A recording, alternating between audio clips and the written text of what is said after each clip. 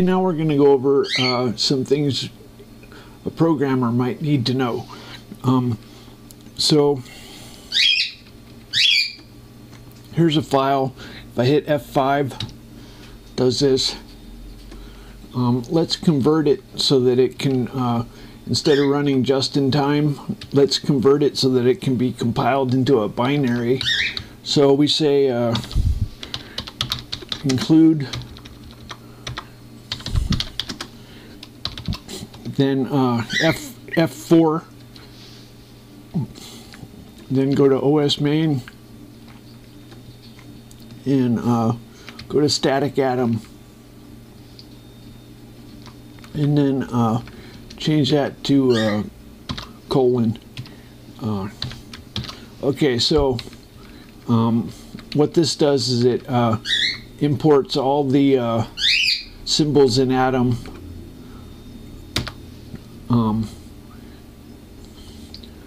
So save that. Then let's static compile.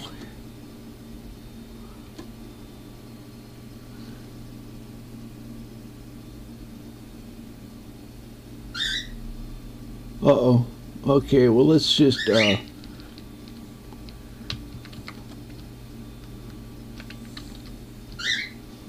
get rid of that. Static compile. Unused variable. Okay, that's just a warning.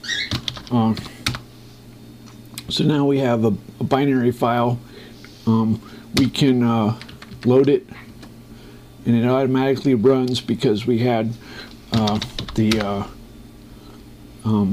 because this had that call down at the bottom, so it automatically ran.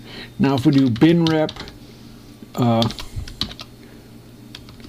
test.bin.z, this tells the module it's aligned to one. It's got no alignment. It's got 7 absolute addresses that needed patching. It exports draw it song task in rows. Main is a this is, you can have multiple main routines, and it imports the following symbols. So you can have deferred imports. It doesn't have to exist at the time. Anyway, so that's that. Let's go look at some assembly in the demo assembly directory. BuzzFizz. You want to use enter and leave for your functions because the base pointer is used by the wallpaper and stuff, or I don't know. Yeah, for the wallpaper, it's used to figure out to trace the stack. There's a function called caller, which will return whoever called a task, and it can go up the stack. So use the enter and leave, and so you can either import or you can use these ampersands, and so this is BuzzFizz. Instead of defined byte, you use DU8 because it's an unsigned 8-bit, and you have to put a semicolon on the end of these. And I put these defines outside just out of habit. They can go inside too. So this is BuzzFizz. Anyway, that's an assembly. I'd hit F5. You can only include these once. Most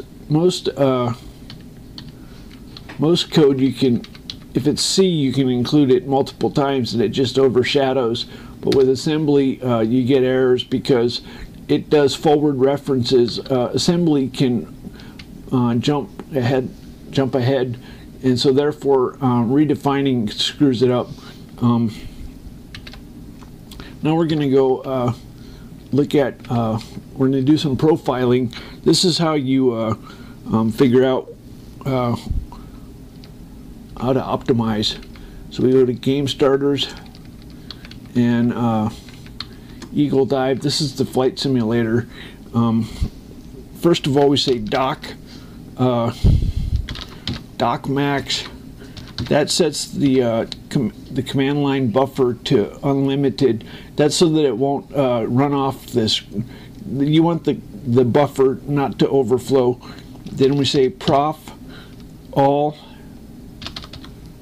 and that'll profile all. You can do multiple levels deep. Then we say prof. We don't have to put these all on one line. These are all main, and then we say prof rep. Now if we want this to go to well, anyway, so F5. So right now we're 1,000 times a second we're recording where it is. So I hit Shift Escape, and then we get a profile report. This is the update the screen. That's where it's right into VGA memory. Converting. H line is where it's drawing the triangle, drawing the triangles.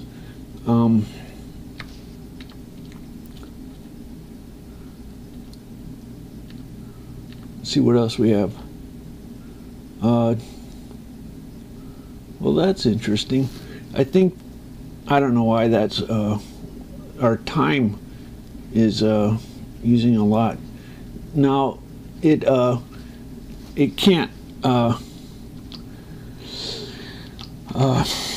it has to wait for it does a lot of waiting on other cores, so it's got a certain amount of idling that takes place. Anyway, now let's go look at document forms.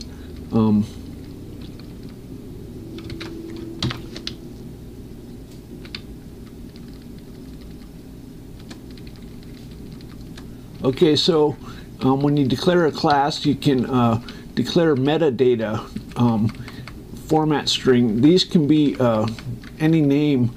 Format string is one that's recognized. And then these are $ data. You want to use Control L to do these. Control L will help you with $sign commands. Anyway, or insert widget. So you say insert widget, and this is a data entry, a data. Anyway, so you want to do those. Then when this runs, it calls document form do. That's do form.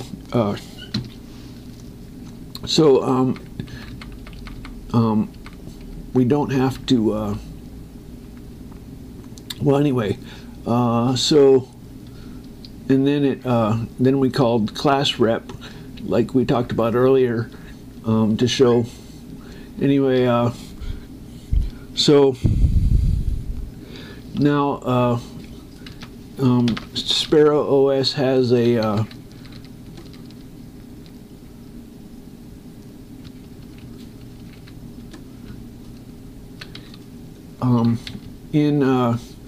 if we go Control D and then do OS main, in the main, when the compiler has internal types. This is a U16 internal. A U16 is a when the structure's taken together, it's a U16 internal.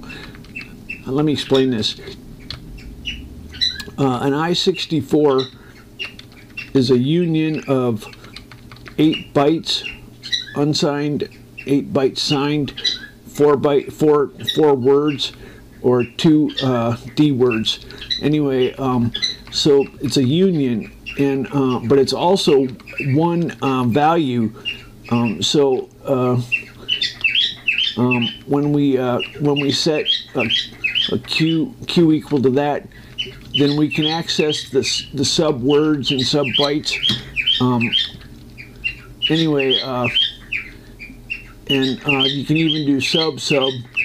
Anyway, so this it's actually not very efficient because it forces it out.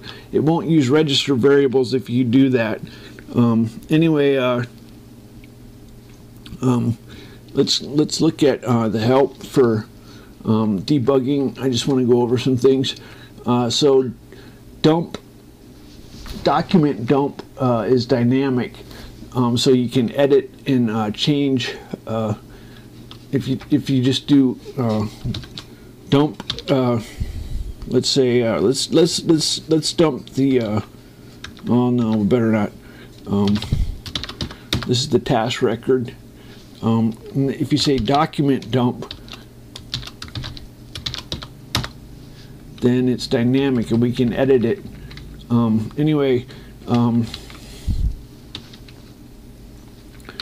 mostly I do printf debugging because it's well, you'll find out. Now you can do raw output to the DBG. This is raw output. If you have a task that doesn't have a window, you can do raw output. You can turn on, you can do ctrace to trace the output of the compiler. If you're curious about the assembly, there's unassemble function, there's unassemble, and then you give the function an offset, or unassemble function and it'll tell you the registers as well. Anyway, so there's you can get a stack report.